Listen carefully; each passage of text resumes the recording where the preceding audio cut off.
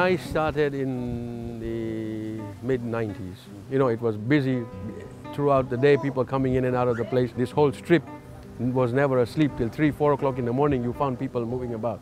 Now it's quiet, very quiet.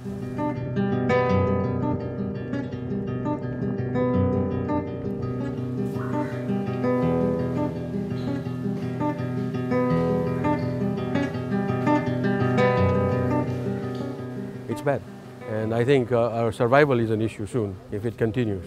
Then you think about the people who you had to disemploy, or the people you may have to let go, and what will they do? And what is their fault in all this? Nothing. They all want to work, but they can't control these external forces.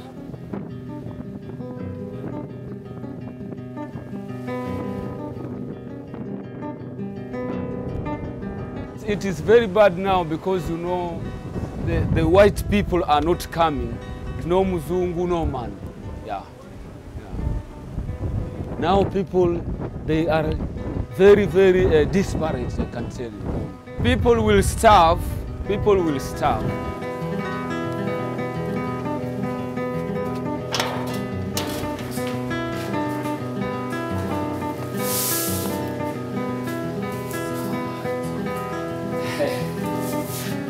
Yeah. This is what I'm answering for the beach forward.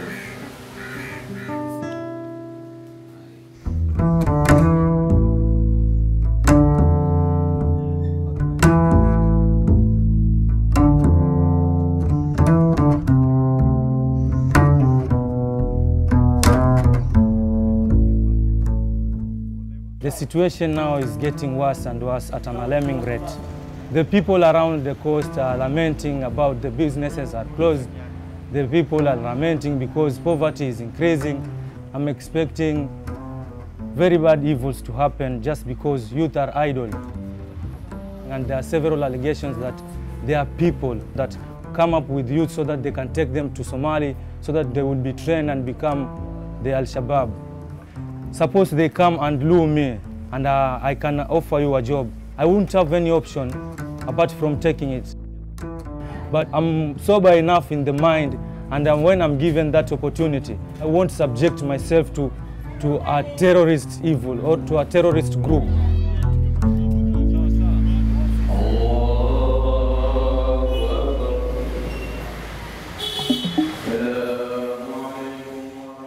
Terrorism, no. There's no place for them. And these youths, many of them who are recruited to do those things here were drug addicts. So they would do anything because they needed money, yes.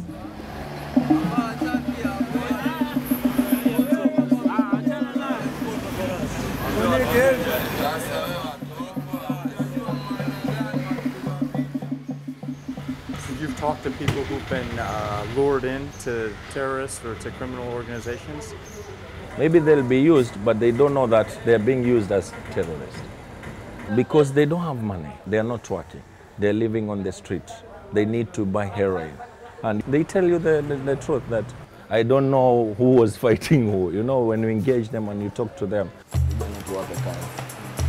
So mimi nilikuwa sina kazi. Nikaona ni vizuri nikimsikiza huyu naweza pata kazi. Kushangaza tuliondolewa hapa town center. Tukapelekwa msituni ambapo nikalolea ni Kilifi bush huko. Nilipofika kule nilikuta wengine ambao nawajua, wengine siwajui, tuko watu wengi, alafu watu wanapika, watu wanakula, alafu kumbe ilikuwa kuna group ya wanajeshi wanaarenjiwa waje watu train kule. Tuwe kama wao tunajua kutumia silaha. Sasa nilipoangalia maana sio aim yangu mimi kwenda kule na kujoin na hiyo group, nilikuwa ni kazi. Katika ile group tuko kama watu 20, kila mmoja na shughuli yake, lakini kuna kama watu 3 wako kwa hiyo group ya Shabab, lakini wanafanya siri. Baadaye I mean, if somebody's going to give you 50,000 shillings and you haven't had a job for the last 6 months, what are you going to do? You might take it.